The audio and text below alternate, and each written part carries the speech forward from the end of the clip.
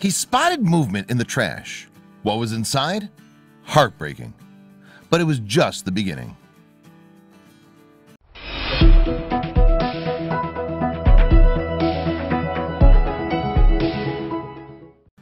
It was 2004. As the carpenter left his workshop in Ecuador, he spotted a trash bag by a city dump, and it started to move. Curious, the carpenter approached the bag and opened it up.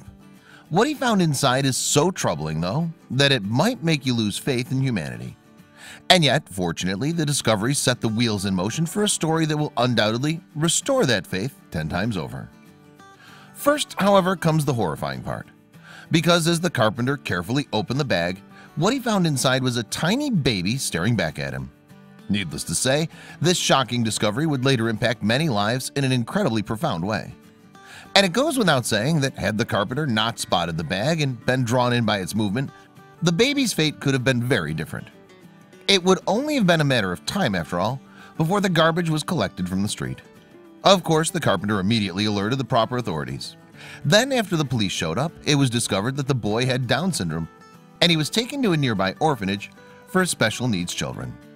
The baby, it's fair to say, hadn't had the best start in life. It's thought that the child had been abandoned by his mom because of his special needs. Now, however, the boy was named Edison, or Eddie, after the police officer took him to the care home. And Eddie's luck changed again just a few short months later. That's because North Carolina-based husband and wife Jim and Rachel Van Eerden were on a mission tour of Ecuador with their 2 eldest children.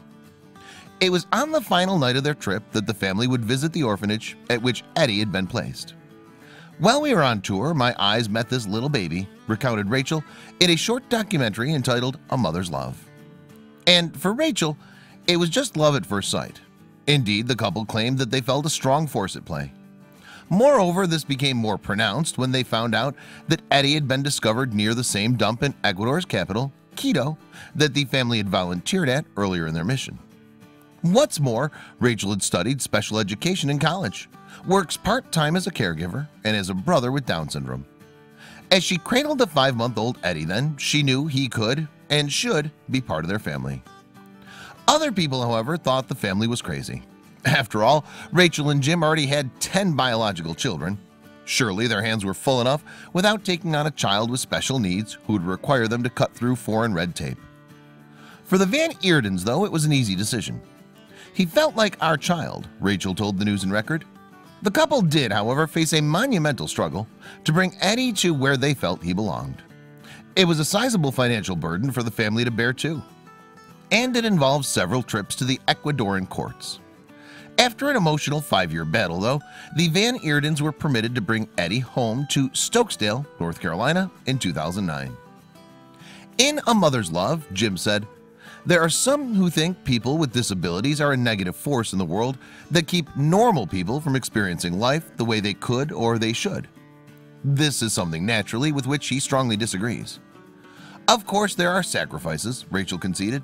For instance, the family remodeled their house, knocking down walls and creating 2 dorm rooms, one for the girls, one for the boys, in order to accommodate their growing family. "But what Eddie pours into each of us far outweighs any sacrifice," said Rachel with tears of joy. In the video, Eddie, now age 10, is depicted as a character of pure joy and unconditional love to all around him. Jim gave one poignant example of Eddie's loving nature. "We were at church, and in a crowd of people, he made a beeline to somebody just so that he could hug this person," recounted Jim. At the end of that hug, the person started weeping. The boy seemed to have spotted something in that person that no one else had seen. Jim said, "This person's heart was broken. Eddie discerned it. And in that moment, we realized that was one of the gifts he'd been given." Indeed, Eddie seems to possess an infectious energy and seamless, boundless happiness that people respond to wherever he goes. It's for this reason that the family have nicknamed him their very own Ambassador of Love. Later, the couple were honored with an Angels in Adoption Award for their adoption of Eddie. Plus, they plan to continue their mission trips with their children, and they've undertaken several such journeys since Eddie's arrival. What's more, they wouldn't rule out adopting again. And in the future, the Van Eerdens would like Eddie to visit his native Ecuador. Still, in the meantime, they're just thrilled to have this very special boy in their lives. "He's truly blessed our lives," Rachel told News and Record.